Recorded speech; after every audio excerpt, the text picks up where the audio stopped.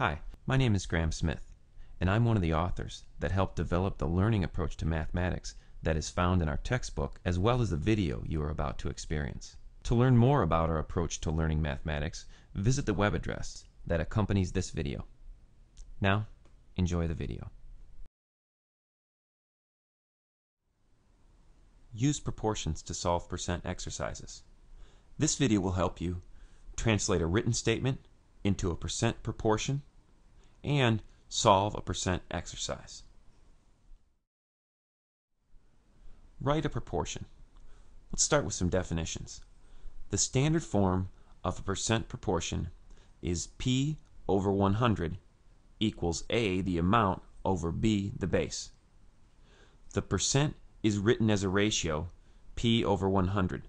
The amount and the base form the second ratio, A over B.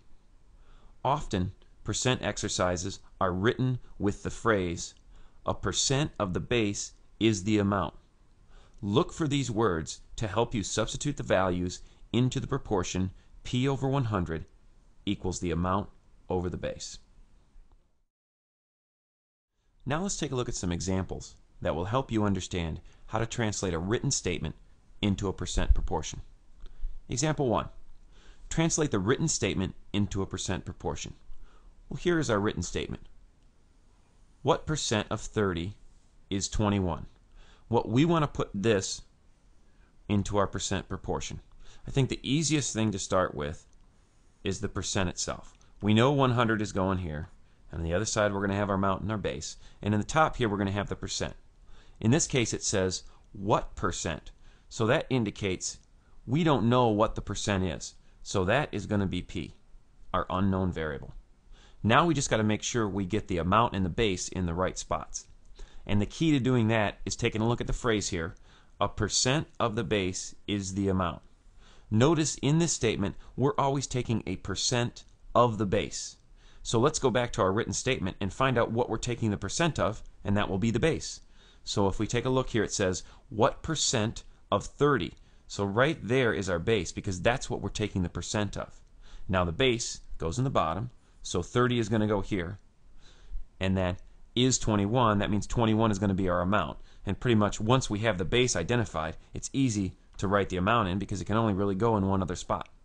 So when I translate the written statement, what percent of 30 is 21, I end up with a percent proportion, P over 100 equals 21 over 30. Example 2. Translate the written situation into a percent proportion. Carlos's commission, $16, is 10% of his sales. How much were his sales? All right, well, we're trying to translate this into a percent proportion. So again, let's start 100 over here. Now let's look for the percent. That's always the easiest one to find. Well, 10% is right there. So we know that it's got to be 10%, so we're going to write a 10 up there. Now we need to find the amount and the base. Now let's go to the base next. So remember, we're always taking the percent of the base. So in this case, we're taking 10% of his sales. So we don't know what his sales are. So that is the unknown variable. So it looks like our base is the unknown variable, so that's going to stay B. And then that leaves the amount. The amount must be $16 because that's our only number left. And so when I translate the written statement, Carlos's commission, $16, is 10% of his sales, we get the percent proportion, 10 over 100 equals 16 over B. Now it's time to check your understanding of translating a written statement into a percent proportion. Hit pause on your video player and answer these guided practice questions. When you're done, hit play to see how you did. Question 1. Translate the written statement into a percent proportion. What is 40% of 15? Again, let's start. Get our percent proportion written. We know this is going to be 100. Now let's look for the percent. The percent is 40%, so we write 40 up here. Now let's next go to the base.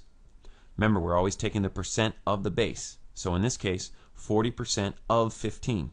So the base has to be 15. And since we have all numbers here, our amount must be the unknown, and that is correct. What is, that represents the amount in that statement, and that's an unknown amount. Question 2. Translate the written situation into a percent proportion. 45% of Angelina's time at work was spent calling 10 customers. At this rate, how many customers can she call using all her time at work? Okay, let's take a look. We know we have 100 here. Let's look for the percent first. 45%, it's right there. 45%, so there's our percent. Now let's go to the base. Remember, we're always taking a percent of the base. So in this case, 45% of Angelina's time at work. That's the base, Angelina's time at work. And they don't tell us how long Angelina's working in this situation. So that is unknown. So it looks like our base is unknown. And the amount is the time she spent calling 10 customers. So there is our amount, is 10. Solve a percent exercise. When solving a percent exercise, you will solve a proportion in the form of our percent proportion. P over 100 equals A over B. 2 out of the 3 variables will be known, and you will need to solve for the value of the third. Notice in all of our percent proportions before, we would get 3 of these values known. For example, in the last one we had, we knew the percent, we knew the base, but we needed to find the amount. And what we're going to show you in the next examples and guided practice is how to solve for that unknown variable. Now let's take a look at some examples that will help you understand how to solve for an unknown value in a percent proportion.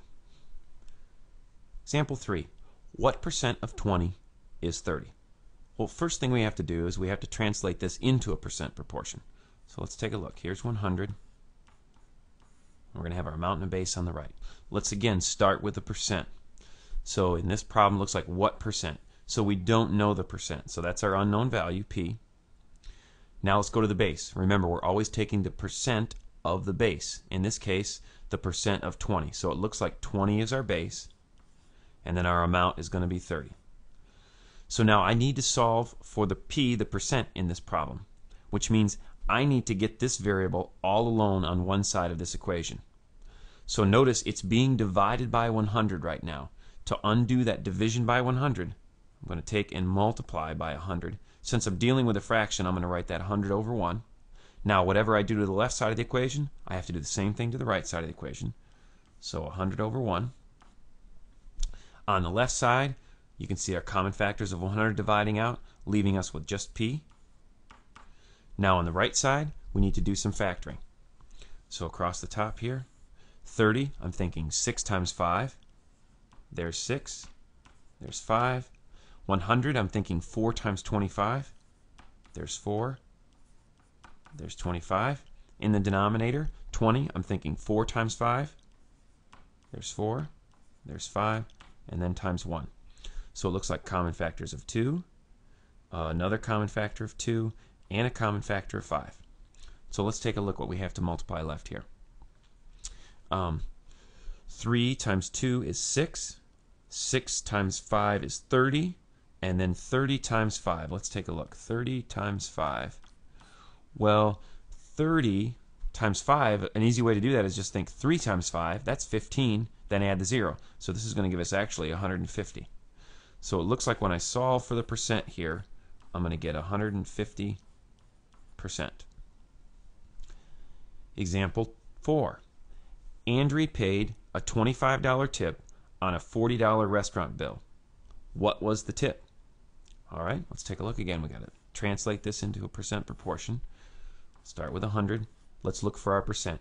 Andrea paid 25%. So that's going to be our percent. Now remember, we look for the base next. So 25% of what?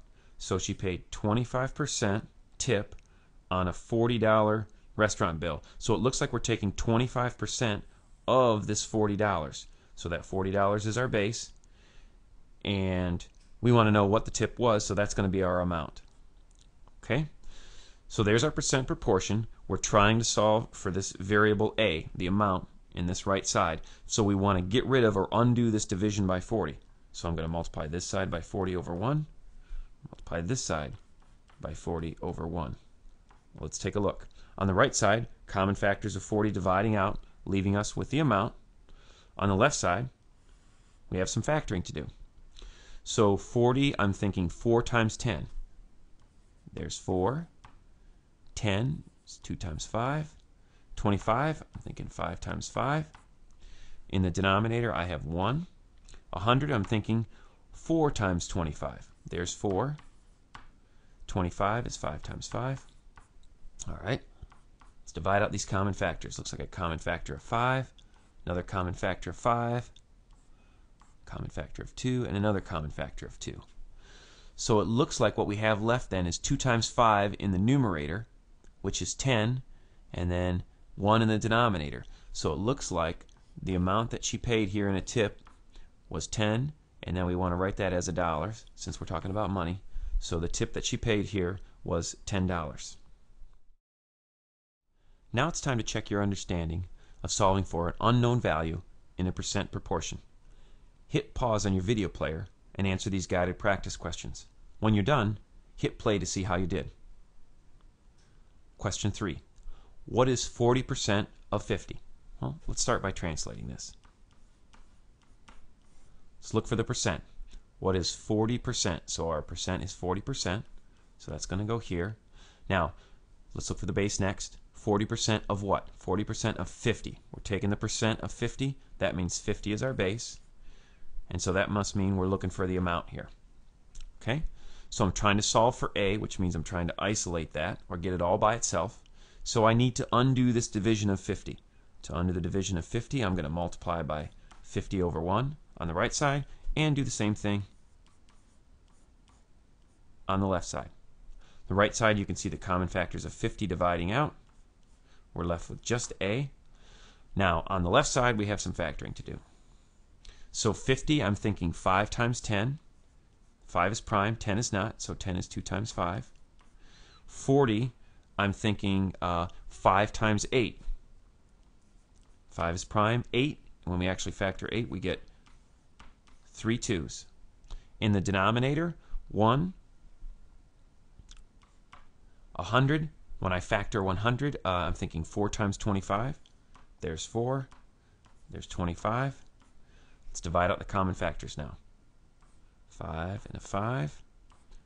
Another pair of 5's. A pair of 2's. And finally another pair of 2's. So it looks like when we get done here, in the numerator I have 2 times 5, which is 10. Times 2 again is 20. 20 over 1, which is just 20. So it looks when we solve for the amount here, we're going to get an answer of 20. Question 4. 36 is 120% of what number? Okay? Let's first write this in our percent proportion. So our percent is 120. Now, let's look for the base. 120% of what number? It looks like the base is what we're going to be trying to solve for here, and then the amount is going to be 36. Okay? Now notice here that our variable is in the denominator, and it is difficult to solve for a variable in the denominator of a fraction. So what we're going to do is we're going to flip both sides of this percent proportion. So on the right side, when we flip it, we'll have b over 36. On the left side, when we flip it, we're going to have 100 over 120. Okay? Now, this is a much easier proportion to solve. So notice we want to get b all alone, so we want to get rid of this division by 36. So to undo that, I will multiply by 36 over 1 and do the same thing on the left side. On the right side, common factors of 36 divide out nicely, leave us with b.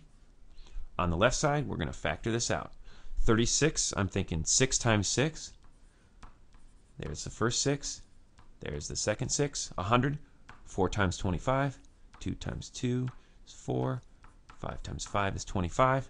In the denominator, 120, I'm thinking 12 times 10. Well, 12, if I factor 12, let's take a look over here just to remind ourselves. Factor 12, that's 3 times 4, but then 4 is 2 times 2. So remember, I was thinking 12 times 10, so here is 12. 3 times 2 times 2, and then 10 is easy. 10 is just 2 times 5. All right, let's divide out our common factors here. Common factor of 2, common factor of 3, another common factor of 2, another common factor of 2, finally a common factor of 5. So let's swing around here and look at our answer then. B on the right side, and on the left side, Going back over here now, let's multiply these together. 3 times 2 is 6. 6 times 5 is 30. So it looks like we're going to get an answer of the base here is going to be 30. If you found this video helpful, I encourage you to check out our other videos that we have on YouTube, or visit the web address that accompanies this video to learn more about our approach to learning mathematics.